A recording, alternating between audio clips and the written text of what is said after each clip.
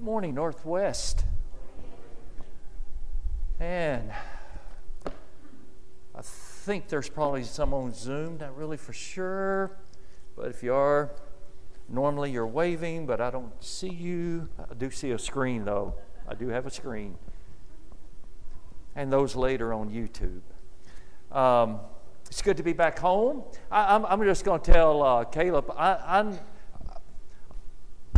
being from the South, I know why you're excited about cold weather, and the fact that you're looking forward to wearing jackets is because you never get to wear a jacket in Arkansas in the wintertime. Yeah, so finally you're going to get to wear some coats. And after about 3 or 4 years, you're going to go, this is not so much fun, okay? I'm just telling you from experience. No, not really. I'm glad to be back home. Sherry's not with us today because she started developing a cough yesterday some, and just not really feeling. We actually got up yesterday morning to catch our flight out of Seattle. A 5:30 a.m. flight, supposed to be takeoff time, 5:30 a.m. So we were up at 2 a.m. After going to bed at about 10:30 the night before. We didn't sleep because we're trying to think, okay, do we have everything ready to go? Because we're going to get up and we need to catch Uber out to the airport and stuff like that. And so we made it, got to the airport good, had a plane full, and then we proceeded to sit on the runway for probably an hour and 15 minutes, not moving. so anyway, and then the rest of the day kind of went like that. So it was kind of a long day. But you know what? Kind of go along with there and what we were talking about in class, looking for the God moments, really didn't bother me because we had such a blessed, wonderful time out in Seattle, and then also up at Mount Rainier in a cabin and stuff like that for a couple of days too. So anyway, and Alan's not here today, but I was just going to thank Alan Moreland for last Sunday morning. That was such a powerful, transforming teaching that Alan did last week, and for the whole gathering, for all of you as participants. And all of us are participants. I mean, not just the ones that maybe just did the scripture readings from the songwriters of the Old Testament, but it was powerful because it related so much to what's going on in our world today, and the fact that you know we need to lament, and that's something we do not talk very much about. I think most of us, myself included, we seek peace, don't we? I think all of us seek peace, but yet very few of us, if any of us, live an entire 24-hour period in complete peace.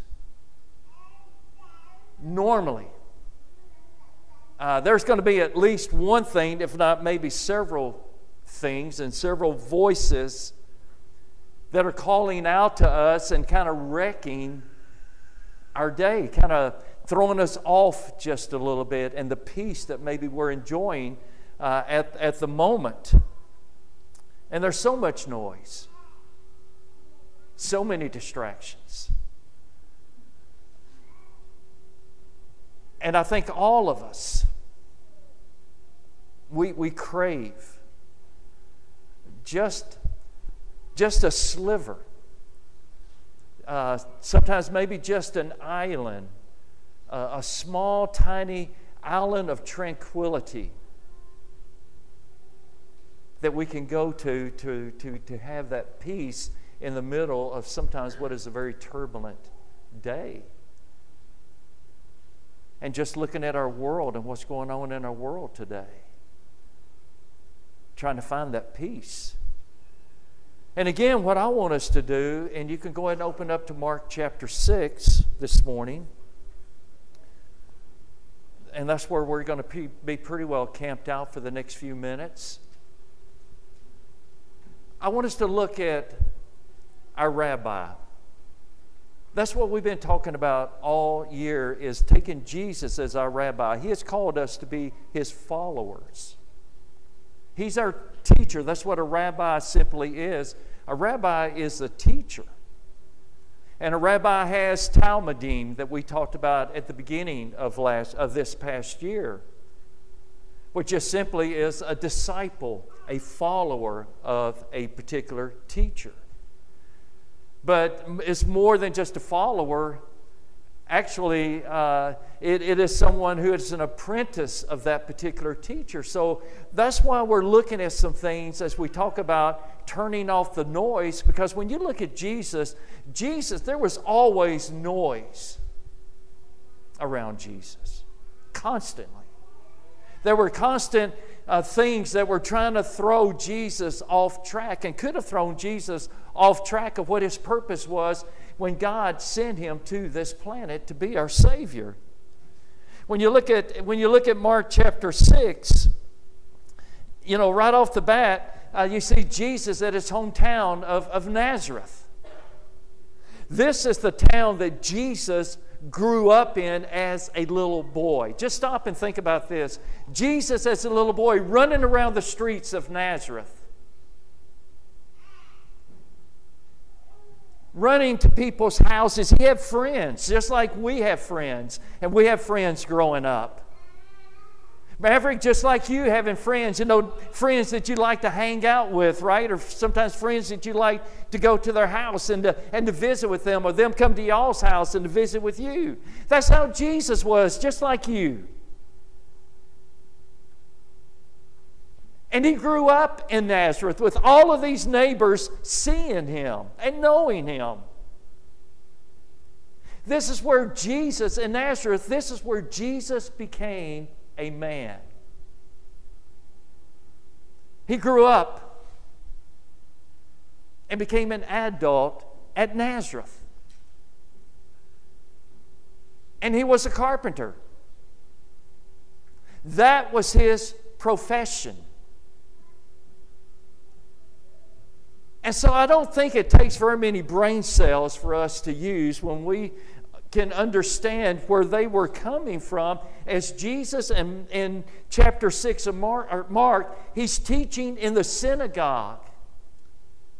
And so what they're wondering is they're listening to Jesus speak with such authority of the Scriptures, with so much power, with so much understanding of God's Word, not quoting all of these other rabbis like a visiting rabbi would do when they would teach in the synagogue.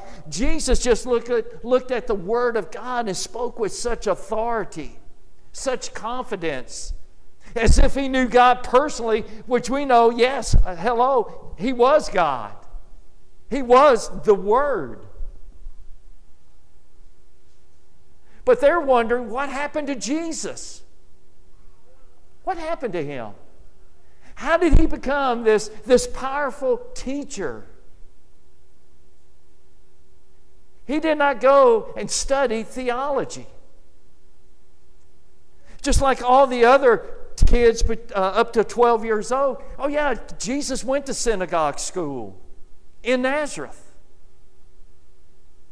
But they knew that he didn't go any further. They knew that more than likely that he did not sit at the feet of any theologian. He didn't sit at the feet of any rabbi. He was not chosen to be a talmidim by any rabbi. But yet now here he is back in Nazareth as a rabbi with disciples of his own. So they try to slam Jesus. They slam him by saying, you know what, who do you think you are coming as we know you're nothing but a carpenter. And it got me to thinking about something. Have you ever wondered why God chose to come as a carpenter, as a profession?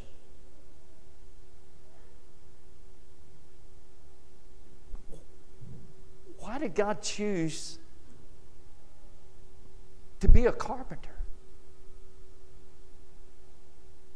When Jesus could have been anything else that he wanted to be. I mean, after all, he created everything. but yet He chose to be a carpenter. And I know y'all are wondering, what in the world did He bring? No, this is not a chocolate candy bar. This is a 30-pounder. But I started thinking about this. And you know, carpenters, what do carpenters do? And I know Tom knows what carpenters do, right? They build. And that's what God is. God is a builder. God builds into people's lives. And the thing about Jesus being a carpenter, Jesus could look at a piece of wood, and where I would just see a piece of wood that maybe I'd split and use as firewood, or just burn it like it is, Jesus saw potential in just a piece of wood. In their part of the world, more than likely, they used brick and made bricks more than they used wood because it was more prevalent. Again, where I would just look at this brick, you know, it's just, Jesus saw potential in every brick. Jesus saw potential in the brick that you know, as He would put these bricks with other bricks, that you could build something substantial. And that's how it is as Jesus looks at every single one of us. As Jesus looks at you, as He looks at me, sometimes we feel like, you know what, I really don't have anything to offer. I really don't have any potential. But Jesus looks at every single one of us, and as a carpenter, He sees potential in you. And He sees potential in me. And every single one of us, regardless of who you are, God sees that potential, and Jesus sees that potential, and He knows that if He builds us together, this is how He builds His kingdom. And I don't know if that's the reason Jesus became a carpenter or not. But I know that He's about building, and about building His kingdom. And about seeing potential in every single one of us. And bringing us together. It's not about being an individual. I think for a long time we've been very individualistic. But He doesn't call us to be an individual, an island by ourselves. But He calls us to become a building, His body. But they also slammed Jesus whenever they called Him the Son of Mary. In their culture, it was male-dominated. It'd have been the son of, boy, my daddy is this, so this is the son of. But they knew that Jesus did not have an earthly dad. They didn't know who His earthly dad was. They thought He had an earthly dad. But they also knew that His mama, Mary, she had become pregnant before she got married. And so what they were trying to do was create a scandal. They were trying to throw dirt on Jesus. Why are you listening to Him? He's illegitimate. He doesn't even know who His earthly father is. And we know that it wasn't Joseph. So they were trying to throw dirt on Jesus. And then when you look down a little bit further, we see Jesus sending out the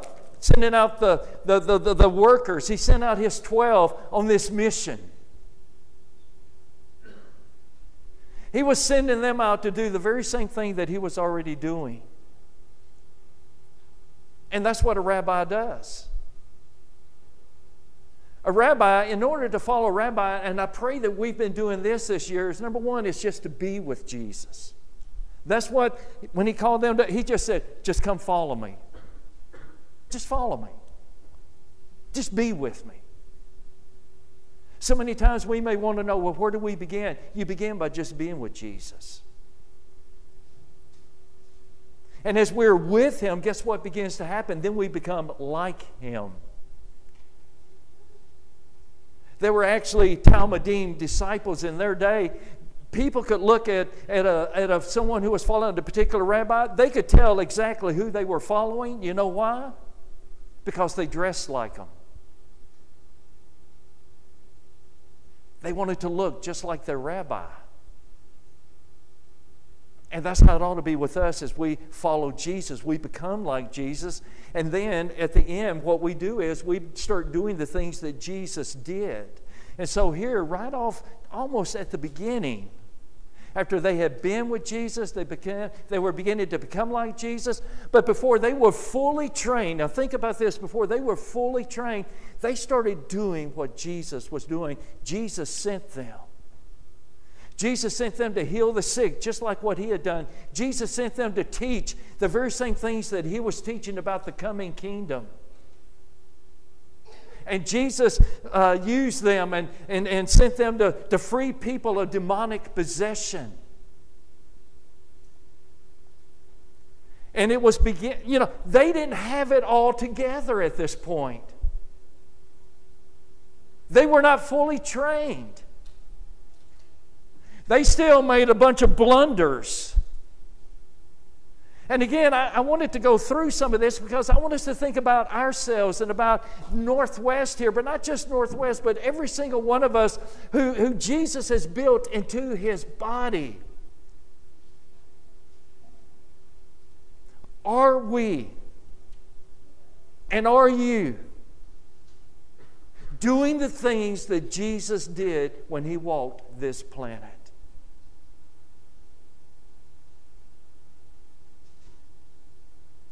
And if not, why not? Why am I not? Do I feel like that I don't have the potential when Jesus sees potential in every piece of wood to be built into something substantial? Do I feel like, you know what, I don't know enough, or hey, there's more stuff I need to learn? How do you think they were feeling whenever Jesus said, okay guys, now I want you to go out by yourself? And I want you to do the things that I was doing. Do you think they were a little leery?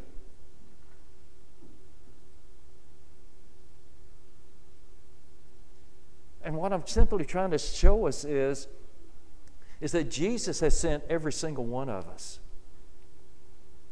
As His disciple, He said, I want you to go into all the world.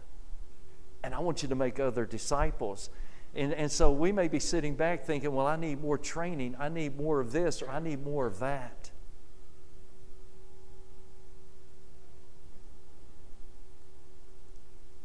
But the disciples went. And Jesus told them, don't take anything with you. I want you to go on this journey, but I don't want you to take anything with you except the clothes that you have on your back.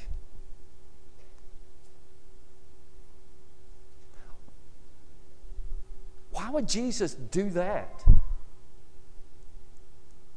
Why would Jesus send them out on this very first mission by themselves and say, you know what, guys, I don't want you to take anything. I don't want you to take extra clothes. I don't want you to bring food. I don't want you to bring all the camping gear and all the camping supplies and in case you need some kind of housing or anything like that.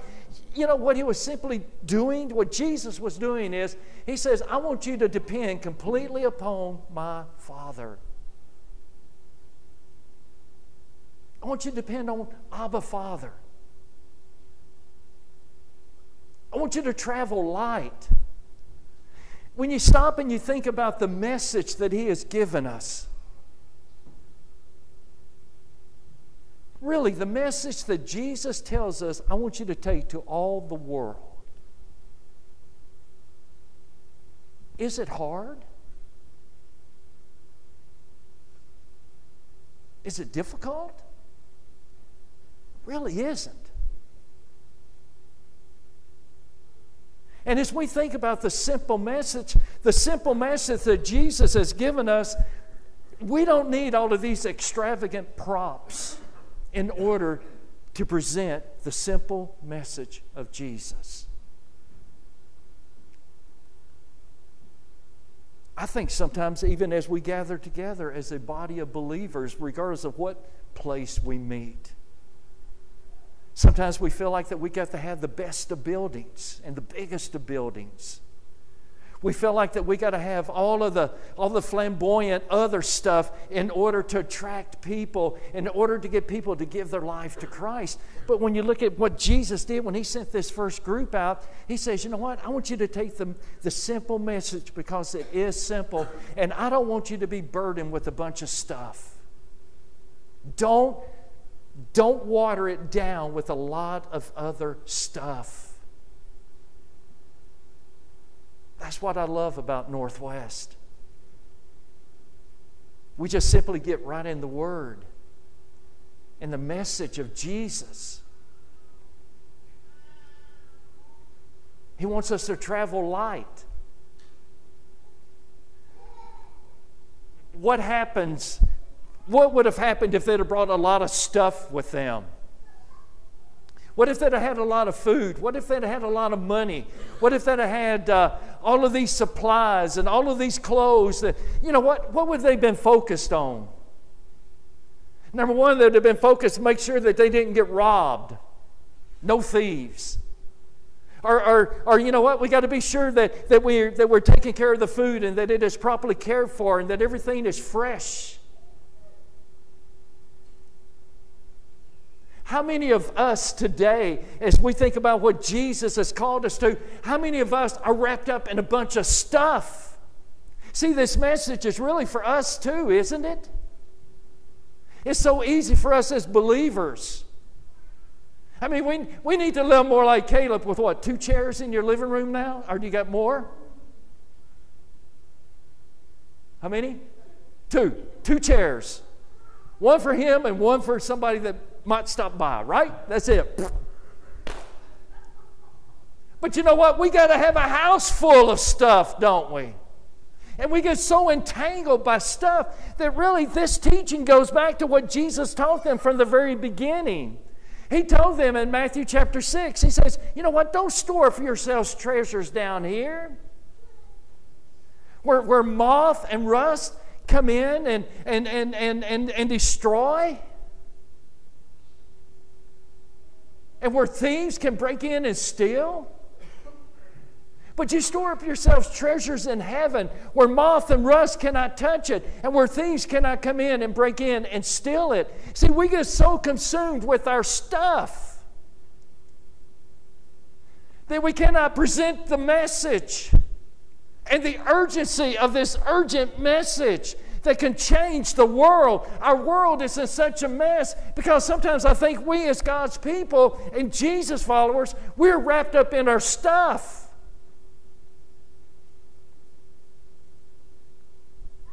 Heather and Jeffrey live in an apartment right smack dab downtown Seattle.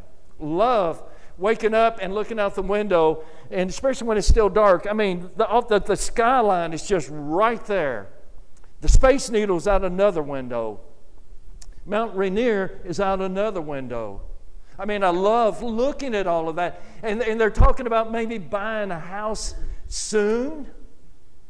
And I was just telling them, okay, you're going to have to worry about your roof. You're going to have to worry about the concrete around your house. You're going to have to worry about the grass. You got to worry. There's so much stuff, isn't it? That we get so wrapped up in all of our stuff and taking care of it that we forget the urgent message and the mission that Jesus has sent us on. And all I'm simply saying, church, is please, please, please, and myself too, let's not get so wrapped up in the stuff that really just doesn't matter. What do we profit? What do we gain if we gain all the stuff in this world, but yet we lose our own soul? And how many others around you need Jesus? And our world needs Jesus. And anybody that owns a house knows it takes bukus of money to sustain what you got. Not telling you to go out and sell your house. Don't feel guilty or anything like that. I want us to think about what Jesus called his first disciples to do, is to just trust our Father, Abba, Father.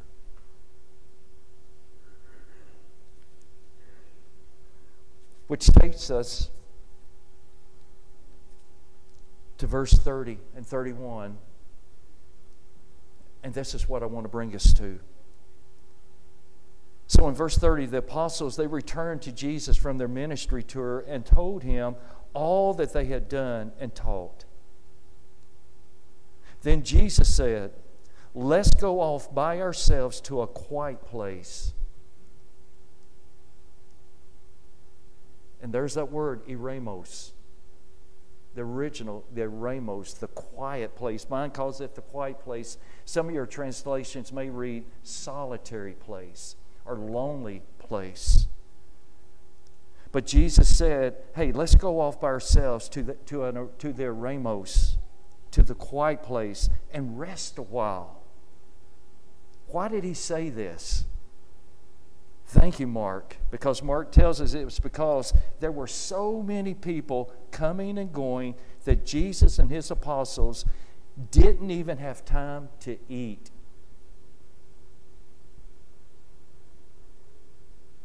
There was so much activity, so much noise around Jesus and the 12 when they came back, that Jesus says, you know what, guys? We need to go to a quiet place. We need to go to the eremos, to where we can be alone, where we can be just us and be with the Father, Abba, Father, to get rest.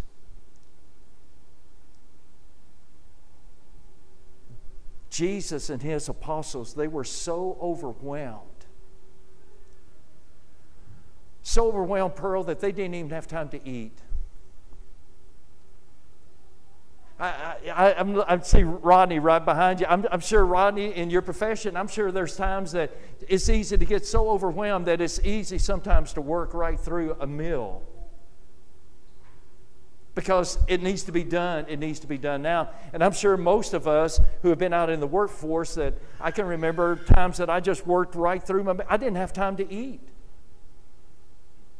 And after about an hour and 15 minutes, you know what? I didn't even think about it anymore, because that hunger pain that I was feeling, it was gone. But I was so overwhelmed with what I was doing with my job. I didn't even have time to eat. And that's where Jesus was. And that's where the apostles were. And that's why Jesus said, so guys, I want you to come with me. And I want you to go to a quiet place. And I'm sure that every single one of us, we find ourselves sometime during our day, there's so much noise, so much distraction, that we crave that little sliver, that little tiny island of tranquility. And today I want to encourage you to listen to one of the Psalms and just to take a moment during those times. You know, last week, my sister, Tricia, the one who lost her husband,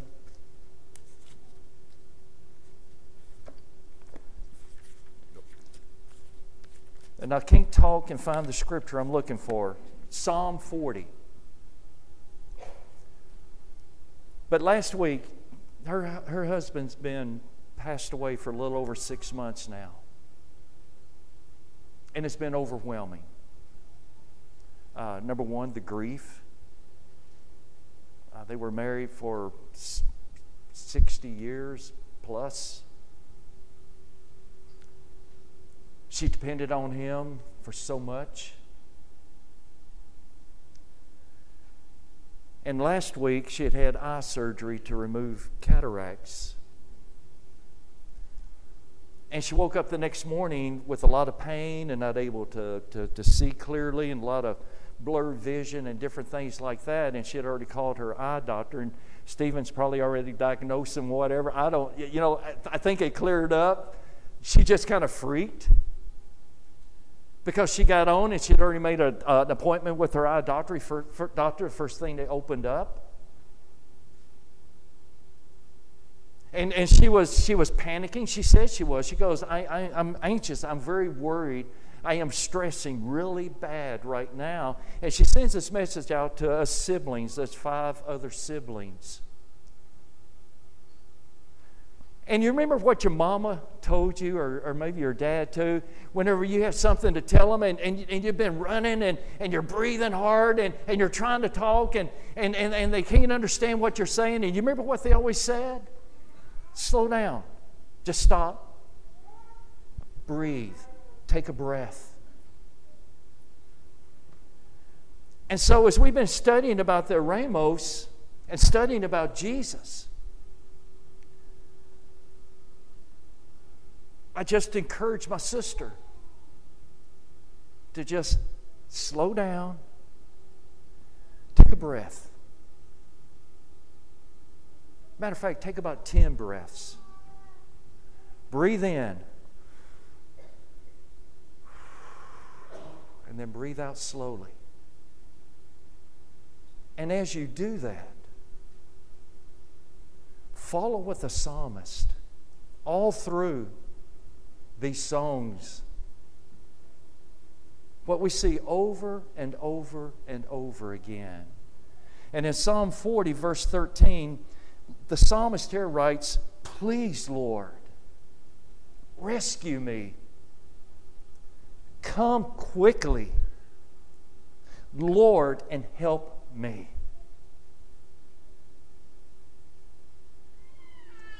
What I have been doing for the last several months are one-word prayers. And they're called breath prayers. When I find myself overwhelmed and I need the Ramos, and I'm in a place that there's no way that I can go away by myself to just a quiet place, I find somewhere to just step aside for a moment and breathe, because I need to take a breath. And I breathe, and as I breathe in, I just simply say to myself, or sometimes out loud if I am alone, I say, "Come, Jesus, come." And then just breathe out. And then just take another one. Just come. Breathe out. Other times I may pray for the Spirit to come. Come, Holy Spirit. And breathe out. And I hope this doesn't sound weird, because it works. It allows us to focus not on the stuff around us and the chaos around us, but it causes us to focus on the one who's always with us and to remind us that He is always with us. You remember Jesus on the boat during the storm? And as that storm was brewing, the disciples, man, they were freaking out. They were overwhelmed with trying to keep the boat afloat, thinking they were going to die. You remember what Jesus was doing? Sleeping. Now let me ask you a question. Which one would you rather have been? Would you rather be the disciples that are literally freaking out of their gourds with worry, thinking that they're going to die at any moment? Or would you rather be Jesus, and with Jesus asleep, because everything is so calm? I would rather be with Jesus.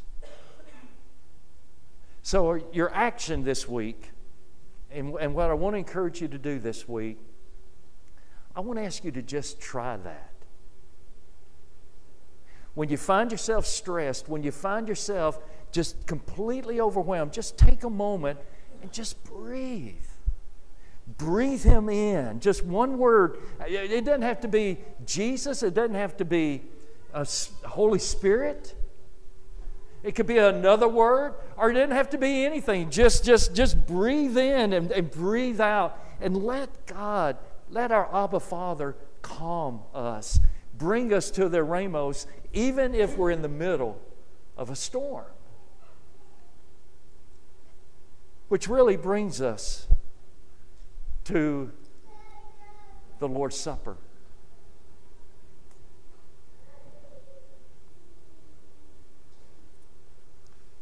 This to me is a time of celebration, but you know what, guys? It's also a time for me to be communing not only with you and us with one another, but we're communing with Jesus. This is an eremos for all of us. Because I pray right now that this takes your mind off of everything around you, all the noise, all of the distractions around you right